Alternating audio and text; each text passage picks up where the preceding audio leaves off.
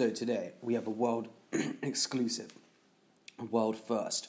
It's the first one-by drivetrain going to be used in the Pro Peloton. So here we go, let's see Aqua Blue's little promo video.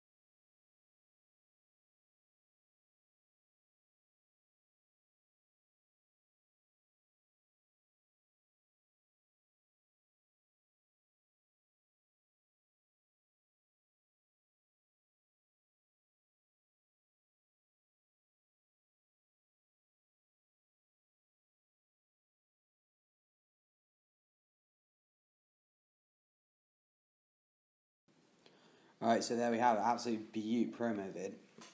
So here we are on the old cycling news. And the news is that it will be won by SRAM Force, so no ETAP, but, you know, I guess they'll be running SRAM wheels, but they don't really look like, zip wheels, but they don't really look like zip wheels, so I'm not 100% sure on that.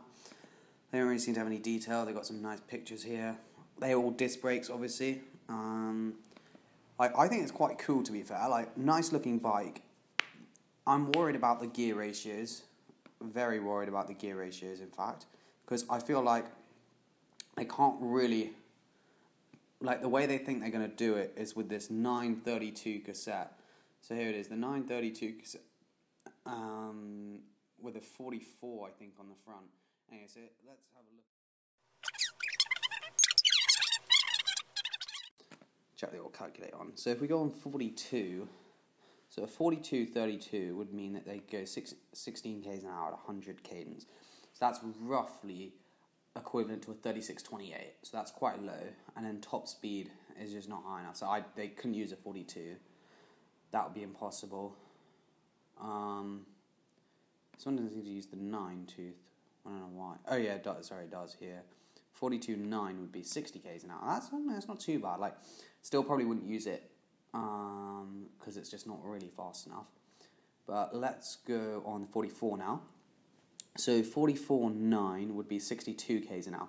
That's more like it. That's like, it's not bad, but it's not great at the same time because I feel like 53.11 is more like 80 k's an hour. I think it's like 65, 66 k's an hour. So it's not disastrous. And then a 44.32, this probably is low enough, to be fair. But the thing is just the jumps I'm worried about, because apparently they're going to have a 9, 10, 11, which will be fine. But then it's like, there's some big jumps, like a 25 to 28, and then a 28 to 32 is, I don't know, I'm not sure if they'll be able to get on with it. It'll be really interesting to see. I hope, I'm not sure if it's the future. To be fair, I've never actually ridden, I think I might have ridden a one by drivetrain once, like when I was mountain biking somewhere. But haven't really, well, like on my road bike I don't have it, on my mountain bike I don't have it either. So I can definitely see like the simplicity. Everyone mentions all the simplicity. The aero gains, yeah, probably a decent amount.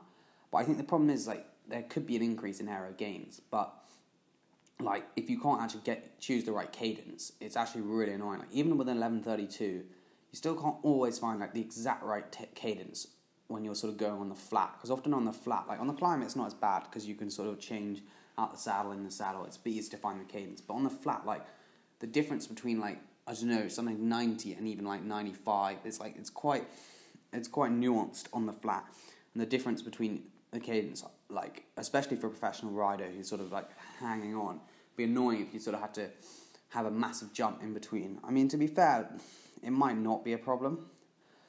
I'm just going to be interested. I think the thing that will be really interesting is the steep days, like when you need a gear sort of lower than maybe a 36, 28, but then you also want to have, I guess maybe you could do it on the 930, 32, but I feel like you might even need a wider cassette than that, which would just then get quite ridiculous. it would just, I guess the thing is the mechanics would really have to be on board and figure out exactly what cadence they all need. It couldn't be any messing around, because if they get it wrong, then that would just be the end, because they just either wouldn't have a fast enough gear or they just get dropped really easily. It will be super interesting to find out like what gears Aqua Blue are running, and to see if one bike can work in the pro peloton, because I feel like for a crit, yeah, it's fine, because you probably have like a 53 on the front and then just have like an 11.28. That'll be fine. Like you wouldn't need anything else, because you could even go for like a 54, because it was just like flat. So flat race, I mean, 54.28 you're probably not even going to use anyway. Like even a 54.20 you might not use. So I feel like then it will be fine. But maybe it'll just mean that Aqua Blue have to change gears a lot more, and they'll just be having to like have way more cassettes and way more chain rings. Because most pro teams obviously they don't really change unless it gets super steep, and even then sometimes only the leaders get it. So yeah, I guess Aqua Blue will just have to be on board with the cadence. Super excited. Can't wait for 2018 already. See ya.